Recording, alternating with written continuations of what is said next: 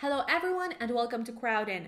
In this short video, we're going to show you how to integrate Crowdin and Ditto.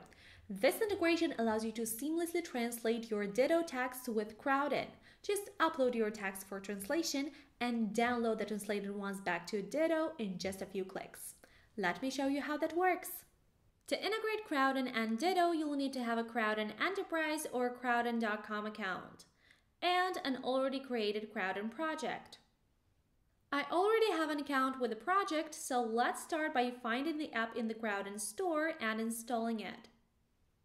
Ditto can now be found in the integration section of my Crowdin project.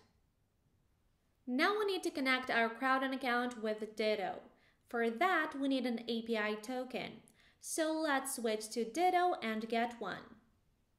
So we go to Account Settings, Connections, find Crowdin and click Open, add connection. Now copy the token and paste it into our integration form. And now we're on the integration screen. On the right are all my projects in Ditto, and on the left are only ones that I have already requested translation for. But before uploading your content for translation, we should configure language variants. So let's go to Ditto, click Variants. Let's say I want to translate my content to Italian. So I click New Variant, type in Italian, create variant. I also need to go to my project and add a language variant to my group. I click Add Variant and choose Italian. Now let's switch back to Crowdin.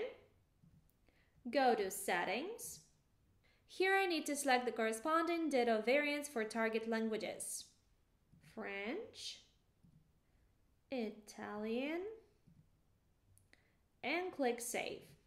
To upload projects to Crowdin for translation, I simply select them on the Ditto side and then click Sync to Crowdin. Now I'm ready to order professional translation for my content, or I can have an automated Crowdin workflow configured to order translations whenever I synchronize new content to my project. I can see the translation progress of my content in the status bar. When the translations are ready, to synchronize the translated project back, simply select the file and then click Sync to Ditto. Now let's return to Ditto to check out our translated project. These are my project's components translated to Italian. They look pretty good, right?